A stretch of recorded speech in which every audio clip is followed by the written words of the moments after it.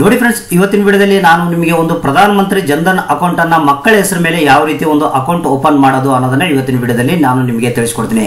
ಅಂದ್ರೆ ಮಕ್ಕಳ ಹೆಸರು ಮೇಲೆ ಒಂದು ಜನಧನ್ ಅಕೌಂಟ್ ಅನ್ನ ಓಪನ್ ಮಾಡಿಸಬೇಕಂತಂದ್ರೆ ಯಾವ ದಾಖಲಾತಿಗಳು ಬೇಕಾಗ್ತವೆ, ಮತ್ತೆ ಮಕ್ಕಳ ಹೆಸರು ಮೇಲೆ ಒಂದು ಜನಧನ್ ಅಕೌಂಟ್ ಅನ್ನ ಓಪನ್ ಮಾಡಿದ್ರೆ ಯಾವ ರೀತಿ ಒಂದು ಬೆನಿಫಿಟ್ಗಳು ಸಿಗ್ತವೆ, ಮತ್ತೆ ಯಾವ ರೀತಿ ಒಂದು ಮಕ್ಕಳ ಹೆಸರು ಮೇಲೆ ಒಂದು ಜನಧನ್ ಅಕೌಂಟ್ ಅನ್ನ ಓಪನ್ ಮಾಡ್ಬೇಕಂತಂದ್ರೆ ಅರ್ಜಿಯನ್ನ ಸಲ್ಲಿಸಬೇಕಾಗುತ್ತೆ ಅನ್ನೋದನ್ನ ಕೂಡ ನಾನು ಇವತ್ತಿನ ವಿಡಿಯೋದಲ್ಲಿ ಸಂಪೂರ್ಣವಾಗಿ ನಿಮಗೆ ತಿಳಿಸ್ಕೊಡ್ತೀನಿ.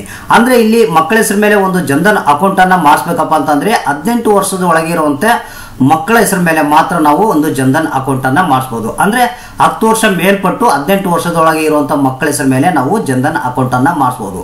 ಅಂದ್ರೆ ಇಲ್ಲಿ ನಿಮಗೆ ಏನ್ ಮಕ್ಕಳ ಹೆಸರು ಮೇಲೆ ಅಕೌಂಟ್ ಅನ್ನು ಓಪನ್ ಮಾಡಿದ್ಮೇಲೆ ಫುಲ್ ಅಥಾರಿಟಿ ಬಂದು ನಿಮಗೆ ಅವರ ತಂದೆ ಒಂದು ಏನು ಪೋಷಕರು ಏನಿರ್ತಾರ, ಒಂದು ತಂದೆ ಏನಿರ್ತಾರ ಅವರಿಗೆ ಮಾತ್ರ ಫುಲ್ ಅಥಾರಿಟಿ ಇರುತ್ತೆ. ಅಂದ್ರೆ ಯಾವುದೇ ಒಂದು ಟ್ರಾನ್ಸಾಕ್ಷನ್ ಮಾಡೋದು ಏನಿರುತ್ತೆ ಅಕೌಂಟ್ಗೆ ಸಂಬಂಧಪಟ್ಟಂತೆ ಎಲ್ಲ ಟ್ರಾನ್ಸಾಕ್ಷನ್ಗಳು ಬಂದು ಅಥಾರಿಟಿ ಬಂದು ತಂದೆಗೆ ಮಾತ್ರ ಇರುತ್ತೆ. ಅಂದ್ರೆ ಮಗುವಿನ ಹೆಸರು ಮೇಲೆ ಒಂದು ಅಕೌಂಟ್ ಇರುತ್ತೆ, ಅಥಾರಿಟಿ ಬಂದು ಏನು ತಂದೆಗೆ ಕೊಟ್ಟಿರ್ತಾರೆ ಫ್ರೆಂಡ್ಸ್. ಅಂದ್ರೆ ಇಲ್ಲಿ ಮಗುವಿಗೆ ಯಾವಾಗ 18 ವರ್ಷದ ಮೇಲ್ಪಟ್ಟು ಒಂದು ಏಜ್ ತುಂಬುತ್ತೆ ಅವಾಗ ಅವರ ಒಂದು ಆ ಮಗುವಿಗೆ ಫುಲ್ ಅಥಾರಿಟಿನ ಇಲ್ಲಿ ಕೊಡ್ತಾರೆ. ಅಂದ್ರೆ ಏನು ಅಕೌಂಟಿಗೆ ಸಂಬಂಧಪಟ್ಟಂತ ಯಾವುದೇ ಒಂದು ಟ್ರಾನ್ಸಾಕ್ಷನ್ ಇರ್ಬೋದು ಅವು ಮಗುವಿಗೆ 18 ವರ್ಷ ಆದ ನಂತರ ಒಂದು ಫುಲ್ ಅಥಾರಿಟಿನ ಕೊಡ್ತಾರೆ ಅಂತಾನೆ ಹೇಳ್ಬೋದು ಫ್ರೆಂಡ್ಸ್. ಹಾಗಾದ್ರೆ ಬನ್ನಿ ಫ್ರೆಂಡ್ಸ್, ಯಾವ ರೀತಿ ಒಂದು ಮಕ್ಕಳ ಹೆಸರು ಮೇಲೆ ಒಂದು ಜನಧನ್ ಅಕೌಂಟ್ ಅನ್ನ ಓಪನ್ ಮಾಡೋದು ಅನ್ನೋದನ್ನ ಸಂಪೂರ್ಣವಾದ ಮಾಹಿತಿನ ಇವತ್ತಿನ ವಿಡಿಯೋದಲ್ಲಿ ನಾವು ನೋಡೋಣ.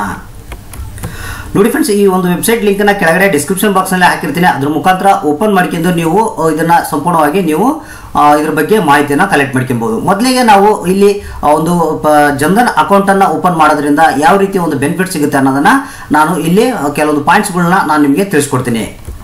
ಅಂದ್ರೆ ಇದು ಇಂಗ್ಲಿಷ್ ನಲ್ಲಿ ಇದೆ ಫ್ರೆಂಡ್ಸ್, ನಾನು ಕನ್ನಡದಲ್ಲಿ ನಿಮಗೆ ನಾನು ತಿಳಿಸ್ತೀನಿ. ಮೊದಲನೇದಾಗಿ ನಾವು ನೋಡೋದಾಯ್ತಪ್ಪ ಅಂತಂದ್ರೆ ಒಂದು ಜನಧನ್ ಅಕೌಂಟ್ ಅನ್ನ ಓಪನ್ ಮಾಡಿದ್ಮೇಲೆ ನೀವೇನಾದ್ರೂ ಅದರಲ್ಲಿ ಡೆಪಾಸಿಟ್ ದುಡ್ಡನ್ನ ಡೆಪಾಸಿಟ್ ಮಾಡಿದ್ರೆ ಅದಕ್ಕೆ ನಿಮಗೆ ನೀವು ಇಟ್ಟಂತ ಡೆಪಾಸಿಟ್ಗೆ ಒಂದು ರೇಟ್ ಆಫ್ ಇಂಟ್ರೆಸ್ಟ್ ನ ಅಂದ್ರೆ ಬಡ್ಡಿಯನ್ನ ಹಾಕಿ ಕೊಡ್ತಾರಂತಾನೆ ಹೇಳ್ಬೋದು ಫ್ರೆಂಡ್ಸ್. ನಾವು ಎರಡನೇದು ಒಂದು ನಾವು ಇದರಲ್ಲಿ ಬೆನಿಫಿಟ್ ನಾವು ನೋಡೋದಾಯ್ತಪ್ಪ ಅಂತಂದ್ರೆ ಇಲ್ಲಿ ಇದರಲ್ಲಿ ಆಕ್ಸಿಡೆಂಟಲ್ ಇನ್ಸೂರೆನ್ಸ್ ಕವರ್ ಅನ್ನೋದು 2 ಲಕ್ಷದವರೆಗೆ ಒಂದು ಇನ್ಸೂರೆನ್ಸ್ ಕವರ್ ಇರುತ್ತೆ ಅಂತಾನೆ ಹೇಳ್ಬೋದು. ಅಂದ್ರೆ ಆ ಒಂದು ಅಕೌಂಟ್ ಓಪನ್ ಮಾಡಿದ್ಮೇಲೆ ಒಂದು ಅಕೌಂಟ್ ಹೋಲ್ಡರ್ಸ್ ಏನಿರ್ತಾರೆ ಅಂದ್ರೆ ಖಾತೆದಾರ ಯಾರ ಹೆಸರು ಮೇಲೆ ಇರುತ್ತಾ ಅವ್ರು ಏನಾದ್ರೂ ಆಕ್ಸಿಡೆಂಟ್ ಆತಂದ್ರೆ ಅವರಿಗೆ 2 ಲಕ್ಷದವರೆಗೆ ಒಂದು ಇನ್ಸೂರೆನ್ಸ್ ಕವರೇಜ್ ಇರುತ್ತೆ ಅಂತಾನೆ ಹೇಳ್ಬೋದು ಫ್ರೆಂಡ್ಸ್ ನಾವು. ಮತ್ತೆ ಮೂರನೇ ಒಂದು ಬೆನಿಫಿಟ್ ನಾವು ನೋಡೋದಾಯ್ತಪ್ಪ ಅಂತಂದ್ರೆ ಈ ಒಂದು ಅಕೌಂಟ್ ಓಪನ್ ಮಾಡಿದ್ಮೇಲೆ ಇದರಲ್ಲಿ ಮಿನಿಮಮ್ ಬ್ಯಾಲೆನ್ಸ್ ಅನ್ನ ನಾವು ಇಡುವಂತ ಅವಶ್ಯಕತೆ ಇಲ್ಲ. ಅಂದ್ರೆ ಬಹಳಷ್ಟು ಮಂದಿ ಬೇರೆ ಬೇರೆ ಬ್ಯಾಂಕ್ಗಳಲ್ಲಿ ಒಂದು ಅಕೌಂಟ್ ಓಪನ್ ಮಾಡಿದ್ರೆ ಮಿನಿಮಮ್ ಬ್ಯಾಲೆನ್ಸ್ ಎಷ್ಟು ಇರಬೇಕಂತ ಇರುತ್ತೆ, ಆದ್ರೆ ಈ ಒಂದು ಅಕೌಂಟ್ ನಲ್ಲಿ ಮಿನಿಮಮ್ ಬ್ಯಾಲೆನ್ಸ್ ಇಡುವಂತ ಒಂದು ಅವಶ್ಯಕತೆ ಇಲ್ಲ. ಮತ್ತೆ ನಾಲ್ಕನೇ ಬೆನಿಫಿಟ್ ನಾವು ನೋಡೋದಾಯ್ತಪ್ಪ ಅಂತಂದ್ರೆ ಇಲ್ಲಿ ಡೆತ್ ಕವರ್ ಕೂಡ ಇರುತ್ತೆ. ಅಂದ್ರೆ ಯಾರು ಒಂದು ಇನ್ಸೂರೆನ್ಸ್ ಈ ಒಂದು ಅಕೌಂಟ್ ನ ಓಪನ್ ಮಾಡಿಸಿರ್ತಾರೋ ಅವ್ರು ಒಂದು ವೇಳೆ ಸಪೋಸ್ ತೀರ್ಕೊಂಡ್ರೆ ಅಂತವರಿಗೆ ಒಂದು ನಾಮಿನಿಗೆ 30,000 ರೂಪಾಯಿವರೆಗೆ ಒಂದು ಡೆತ್ ಕವರೇಜ್ ಕೂಡ ಇಲ್ಲಿ ಸಿಗುತ್ತೆ ಅಂತಾನೆ ಹೇಳ್ಬೋದು ಫ್ರೆಂಡ್ಸ್ ನಾವು. ಮತ್ತೆ ಐದನೇ ಬೆನಿಫಿಟ್ ನಾವು ನೋಡೋದಾಯ್ತಪ್ಪ ಅಂತಂದ್ರೆ ಈ ಒಂದು ಅಕೌಂಟ್ ನಿಂದ ದೇಶದಲ್ಲಿರುವಂತಹ ಯಾವುದೇ ಒಂದು ಬ್ಯಾಂಕ್ಗಳಿಗೆ ಹಣವನ್ನು ಟ್ರಾನ್ಸ್ಫರ್ ಮಾಡೋದಾಗ್ಲಿ ಟ್ರಾನ್ಸಾಕ್ಷನ್ ಮಾಡೋದಾಗ್ಲಿ ಈಸಿಯಾಗಿ ಇಂಡಿಯಾದಲ್ಲಿರುವಂತಹ ಬ್ಯಾಂಕ್ಗಳಿಗೆ ನಾವು ಟ್ರಾನ್ಸಾಕ್ಷನ್ ಮಾಡುವಂತಹ ಸ್ಪೆಷಾಲಿಟಿ ಕೂಡ ಈ ಒಂದು ಅಕೌಂಟ್ ನಲ್ಲಿ ಸಿಗುತ್ತೆ ಅಂತಾನೆ ಹೇಳ್ಬೋದು.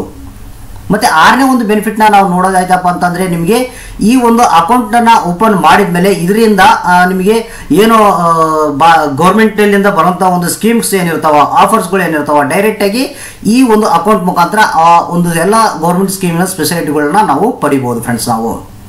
ಮತ್ತೆ ಏಳನೇದು ಒಂದು ಬೆನಿಫಿಟ್ ನಾವು ನೋಡೋದಾಯ್ತಪ್ಪ ಅಂತಂದ್ರೆ ಇಲ್ಲಿ ನಿಮಗೆ 6 ತಿಂಗಳ ಈ ಅಕೌಂಟ್ ಅನ್ನ ಓಪನ್ ಮಾಡಿ 6 ತಿಂಗಳ ಆದ ನಂತರ ಇಲ್ಲಿ ನಿಮಗೆ ಓವರ್ ಡ್ರಾಫ್ಟ್ ಮಾಡುವಂತ ಒಂದು ಸ್ಪೆಷಾಲಿಟಿ ಕೂಡ ಈ ಒಂದು ಅಕೌಂಟ್ ನಲ್ಲಿ ಸಿಗುತ್ತೆ ಅಂತಾನೆ ಹೇಳ್ಬೋದು.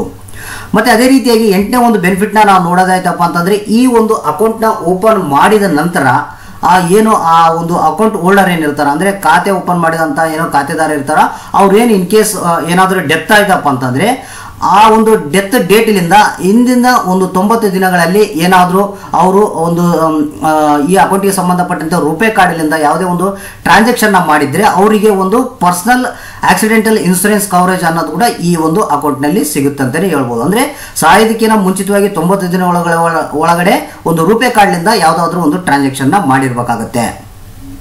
ಮತ್ತೆ 9ನೇ ಒಂದು ಬೆನಿಫಿಟ್ ನಾವು ನೋಡೋದಾಯ್ತಪ್ಪ ಅಂತಂದ್ರೆ ಇಲ್ಲಿ 10,000ವರೆಗೆ ಈ ಒಂದು ಅಕೌಂಟ್ ಮುಖಾಂತರ ಒಂದು ಓವರ್ ಡ್ರಾಫ್ಟ್ ಮಾಡುವಂತ ಒಂದು ಸ್ಪೆಷಾಲಿಟಿ ಕೂಡ ಇಲ್ಲಿ ಸಿಗುತ್ತೆ ಫ್ರೆಂಡ್ಸ್. ಮತ್ತೆ ನಿಮಗೆ ಇಲ್ಲಿ ಇದಕ್ಕೇನಾದ್ರೂ ನಿಮಗೆ ಈ ಅಕೌಂಟ್ಗೆ ಸಂಬಂಧಪಟ್ಟಂತೆ ಒಂದು ಚೆಕ್ ಬುಕ್ ಆಗಲಿ ನಿಮಗೆ ಬೇಕಪ್ಪ ಅಂತಂದ್ರೆ ನೀವು ಮಿನಿಮಮ್ ಬ್ಯಾಲೆನ್ಸ್ ಅನ್ನ ಮೇಂಟೈನ್ ಮಾಡ್ಕೊಂಡು ನೀವು ಚೆಕ್ ಬುಕ್ ಕೂಡ ಇಲ್ಲಿ ಪಡಿಬಹುದು. ಮತ್ತೆ ಈ ಒಂದು ಅಕೌಂಟಿಗೆ ಒಂದು ATM ಕೂಡ ರೂಪೇ ಕಾರ್ಡ್ ಅಂತ ಕೊಟ್ಟಿರ್ತಾನೆ ಫ್ರೆಂಡ್ಸ್, ಆ ಒಂದು ರೂಪೇ ಕಾರ್ಡ್ ಕೂಡ ನೀವು ಪಡಿಬಹುದು. ಇಷ್ಟು ಒಂದು ಬೆನಿಫಿಟ್ ಅಂತಾನೆ ಹೇಳ್ಬೋದು ಫ್ರೆಂಡ್ಸ್ ನಾವು.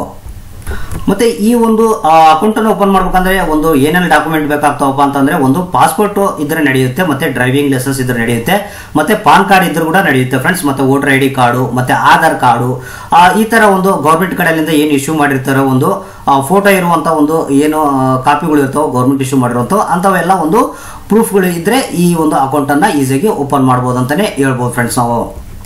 ಮತ್ತೆ ಕೊನೆಯದಾಗಿ ಇದಕ್ಕೆ ಯಾವ ರೀತಿ ಅರ್ಜಿ ಸಲ್ಲಿಸಬೇಕಂತ ಅಂತಂದ್ರೆ ಈ ಒಂದು ವೆಬ್ಸೈಟ್ ನ ನೀವು ಓಪನ್ ಮಾಡ್ಕೊಂಡ್ಬಂದ್ರೆ ಇಲ್ಲಿ ಕೆಳಗಡೆ ಬಂದ್ರೆ ಇಲ್ಲಿ ನಿಮಗೆ ಫಾರ್ಮ್ ಇನ್ ಇಂಗ್ಲಿಷ್ ಅಂತ ಕಾಣುತ್ತೆ, ಇದ್ರ ಮೇಲೆ ನೀವು ಕ್ಲಿಕ್ ಮಾಡಬೇಕಾಗುತ್ತೆ. ಇಲ್ಲಿ ಕ್ಲಿಕ್ ಮಾಡಿದ್ರೆ ನಿಮಗೆ ಡೈರೆಕ್ಟ್ ಆಗಿ ಒಂದು ಫಾರ್ಮೆಟ್ ಓಪನ್ ಆಗುತ್ತೆ. ಇದನ್ನ ಒಂದು ಪ್ರಿಂಟ್ ತಕೊಳ್ಳಿ, ಪ್ರಿಂಟ್ ತಕೊಂಡ ನಂತರ ನಿಮಗೆ ಇದನ್ನ ಯಾವ ರೀತಿ ಫುಲ್ಫಿಲ್ ಮಾಡ್ಬೇಕು ಅನ್ನೋದನ್ನ ಇಲ್ಲಿ ನಾನು ಒಂದು ಡೆಮೋ ತುಂಬಿಟ್ಟಿದ್ದೀನಿ, ಇದನ್ನ ನಿಮಗೆ ತೋರಿಸ್ಕೊಡ್ತೀನಿ. ಇಲ್ಲಿ ಸ್ಟಾರ್ಟಿಂಗ್ ನಲ್ಲಿ ಬಂದು ನಿಮಗೆ ನೀವೇನ್ ಮಾಡಬೇಕು, ಇಲ್ಲಿ ಡೇಟ್ ಅನ್ನ ಹಾಕಬೇಕಾಗುತ್ತೆ, ಮತ್ತೆ ನೀವು ಯಾವ ಬ್ಯಾಂಕ್ ನಲ್ಲಿ ಒಂದು ಅಕೌಂಟ್ ಓಪನ್ ಮಾಡ್ತಿದ್ರೆ ಆ ಊರ ಹೆಸರು ಹಾಕಬೇಕಾಗುತ್ತೆ, ಮತ್ತೆ ನಿಮ್ಮ ಒಂದು ವಿಲೇಜ್ ಹೆಸರು ಹಾಕಬೇಕಾಗುತ್ತೆ, ಮತ್ತೆ ಸಬ್ ಡಿಸ್ಟಿಕ್ ನ ಹಾಕಬೇಕಾಗುತ್ತೆ, ಡಿಸ್ಟಿಕ್ ಹಾಕಬೇಕಾಗುತ್ತೆ, ಮತ್ತೆ ನಿಮ್ಮ ಸ್ಟೇಟ್ ಯಾವ್ದು ಅಂತ ಹಾಕಬೇಕಾಗುತ್ತೆ, ಮತ್ತೆ ಆಧಾರ್ ಕಾರ್ಡ್ ನಲ್ಲಿ ಇರುವಂತಹ ಒಂದು ಅಡ್ರೆಸ್ ನ ಹಾಕಬೇಕಾಗುತ್ತೆ, ಮತ್ತೆ ಪಿನ್ ಕೋಡ್ ನಂಬರ್ ನ ಹಾಕಿ, ಮತ್ತೆ ನಿಮ್ಮ ವಿಲೇಜ್ ಹೆಸರನ್ನ ಹಾಕಬೇಕಾಗುತ್ತೆ. ಮತ್ತೆ ಇಲ್ಲಿ ಅಪ್ಲಿಕೆಂಟ್ ಡೀಟೇಲ್ಸ್ ಅಂತ ಕೇಳಿದ್ದಾರೆ, ಅಂದ್ರೆ ಏನು ಹೆಣ್ಮಕ್ಳ ಹೆಸರು ಮೇಲೆ ಅಕೌಂಟ್ ಓಪನ್ ಮಾಡ್ತಾ ಇದ್ರೆ ಅಥವಾ ಏನ್ ಮಿಸ್ಟರ್ ಮಿಸ್ಸಸ್ ಅನ್ನೋದು ಕೂಡ ನೀವು ಇಲ್ಲಿ ಟಿಕ್ ಮಾಡಬೇಕಾಗುತ್ತೆ. ಫಸ್ಟ್ ನೇಮು ಮತ್ತೆ ಲಾಸ್ಟ್ ನೇಮು ಇಲ್ಲಿ ಫುಲ್ಫಿಲ್ ಮಾಡಬೇಕಾಗುತ್ತೆ. ಮತ್ತೆ ಅರ್ಜಿದಾರ ಏನು ಮೇಲ ಫಿಮೇಲ್ ಅನ್ನೋದು ಕೂಡ ಇಲ್ಲಿ ನೀವು ಟಿಕ್ ಮಾಡಬೇಕಾಗುತ್ತೆ ಫ್ರೆಂಡ್ಸ್. ಅದೇ ರೀತಿಯಾಗಿ ಇಲ್ಲಿ ಒಂದು ಏನು ಮಗುವಿನ ಹೆಸರು ಮೇಲೆ ನೀವು ಅಕೌಂಟ್ ಅನ್ನು ಓಪನ್ ಮಾಡ್ತಾ ಇದ್ರೆ ಆ ಒಂದು ತಂದೆ ಹೆಸರನ್ನ ಹಾಕಬೇಕಾಗುತ್ತೆ, ಒಂದು ತಂದೆಯ ಆಧಾರ್ ಕಾರ್ಡ್ ನಲ್ಲಿ ಇರುವಂತಹ ಅಡ್ರೆಸ್, ಪಿನ್ ಕೋಡ್ ನಂಬರು, ಮತ್ತೆ ಮೊಬೈಲ್ ನಂಬರ್, ತಂದೆದೇ ಒಂದು ಮೊಬೈಲ್ ನಂಬರ್ ಹಾಕಬೇಕಾಗುತ್ತೆ, ಆಧಾರ್ ಕಾರ್ಡ್ ನಂಬರ್ ಹಾಕಬೇಕಾಗುತ್ತೆ, ಮತ್ತೆ ಇಲ್ಲಿ ಮಗುವಿನ ಒಂದು ಡೇಟ್ ಆಫ್ ಬರ್ತ್ ಕೂಡ ನೀವು ಹಾಕಬೇಕಾಗುತ್ತೆ. ಮತ್ತೆ ಇಲ್ಲಿ ಆನ್ಯುವಲ್ ಇನ್ಕಮ್ ಅಂತ ಕೇಳಿದಾನೆ, ನಿಮ್ಮ ಒಂದು ಆನ್ಯುವಲ್ ಇನ್ಕಮ್ ಎಷ್ಟಿದೆ ಅಂತ ನೀವು ಇಲ್ಲಿ ಒಂದು ಹಾಕಬೇಕಾಗುತ್ತೆ ಫ್ರೆಂಡ್ಸ್. ಮತ್ತೆ ಅದೇ ರೀತಿಯಾಗಿ ಇಲ್ಲಿ ನಿಮಗೆ ಒಂದು ಸ್ವಂತ ಮನೆ ಇತ್ತಪ್ಪ ಅಂದ್ರೆ ಎಸ್ ಅಂತ ಹಾಕಿ, ಇಲ್ಲಾಂದ್ರೆ ನೋ ಅಂತ ಹಾಕಿ, ಮತ್ತೆ ಯಾವ್ದಾದ್ರು ಫಾರ್ಮ್ ಹೌಸ್ ಏನಾದ್ರು ಇದ್ರೆ ಎಸ್ ಅಂತ ಹಾಕಿ, ಇಲ್ಲ ನೋ ಅಂತ ಹಾಕಿ. ಮತ್ತೆ ಇನ್ ಕೇಸ್ ಈ ಒಂದು ಅಕೌಂಟ್ ಅನ್ನ ಓಪನ್ ಮಾಡ್ತಿರ್ತಾರಲ್ಲ ಅವ್ರ ಫ್ಯಾಮಿಲಿಯಲ್ಲಿ ಯಾರಾದ್ರೂ ಒಂದು ಅಕೌಂಟ್ ಇದೆಯಾ ಇದೇ ಬ್ಯಾಂಕ್ ನಲ್ಲಿ ಅಂತ ಕೇಳುತ್ತೆ, ಇದ್ರೆ ಎಸ್ ಅಂತ ಹಾಕಿ, ಎಸ್ ಅಂತ ಹಾಕಿದ್ರೆ ಇಲ್ಲಿ ಅಕೌಂಟ್ ನಂಬರ್ ಡೀಟೇಲ್ಸ್ ನ ಹಾಕಬೇಕಾಗುತ್ತೆ. ಮತ್ತೆ ಅದೇ ರೀತಿಯಾಗಿ ಈ ಒಂದು ಯಾರು ಅರ್ಜಿ ಸಲ್ಲಿಸ್ತಾರೋ ಅವ್ರ ಮನೆಯಲ್ಲಿ ಯಾರಾದ್ರೂ ಕಿಸಾನ್ ಕ್ರೆಡಿಟ್ ಕಾರ್ಡ್ ಅಂದ್ರೆ ಕಿಸಾನ್ PM ಕಿಸಾನ್ ಸಮ್ಮಾನ್ ನಿಧಿ ಯೋಜನೆಗೆ ಸಂಬಂಧಪಟ್ಟಂತೆ ಎಲಿಜಿಬಲ್ ಯಾರನ್ನ ಆಧಾರ ಅನ್ನೋದನ್ನ ಇಲ್ಲಿ ಟಿಕ್ ಮಾಡಬೇಕಾಗುತ್ತೆ. ಇದ್ರೆ ಎಸ್ ಅಂತ ಹಾಕಿ, ಇಲ್ಲಾಂದ್ರೆ ನೋ ಅಂತ ಹಾಕಿ. ಮತ್ತೆ ನಿಮಗೆ ರೂಪಾಯಿ ಕಾರ್ಡ್ ಬೇಕಾ ಅಂತ ಕೇಳುತ್ತೆ, ಇಲ್ಲಿ ಬೇಕಂದ್ರೆ ಎಸ್ ಅಂತ ಹಾಕಿ, ಇಲ್ಲಾಂದ್ರೆ ನೋ ಅಂತ ಹಾಕಬೇಕಾಗುತ್ತೆ. ನಂತರ ಇಲ್ಲಿ ಕೆಳಗಡೆ ಬಂದು ಒಂದು ಡಿಕ್ಲರೇಷನ್ ಇರುತ್ತೆ ಫ್ರೆಂಡ್ಸ್ ನಿಮಗೆ. ಇಲ್ಲಿ ನಿಮ್ಮ ಹೆಸರು ಏನು ಸಿಗ್ನೇಚರ್ ಇರುತ್ತೆ, ಯಾರು ಅಪ್ಲಿಕೇಶನ್ ಹಾಕ್ತಿರ್ತಾರೋ ಅವರ ಒಂದು ಸಿಗ್ನೇಚರ್ ಅನ್ನ ನೀವು ಇಲ್ಲಿ ಮಾಡಬೇಕಾಗುತ್ತೆ. ಮಾಡಿದ ನಂತರ ಇಲ್ಲಿ ನಾವು ಕೆಳಗಡೆ ನೋಡೋದಾಯ್ತಪ್ಪ ಅಂದ್ರೆ ನಾಮಿನಿ ಡೀಟೇಲ್ಸ್ ಇರುತ್ತೆ, ಯಾರ್ದು ಒಂದು ನಾಮಿನಿ ಕೊಡ್ತಾ ಇದ್ರೆ ಅವ್ರ ಹೆಸರು, ಅವ್ರು ನಿಮ್ಗೆ ಏನಾಗಬೇಕು, ಅವ್ರ ವಯಸ್ಸೆಷ್ಟು ಅನ್ನೋದನ್ನ ಹಾಕಿ ಅವರು ಒಂದು ನಾಮಿನಿ ಸಿಗ್ನೇಚರ್ ಕೂಡ ನಾವು ಇಲ್ಲಿ ಮಾಡಬೇಕಾಗುತ್ತೆ.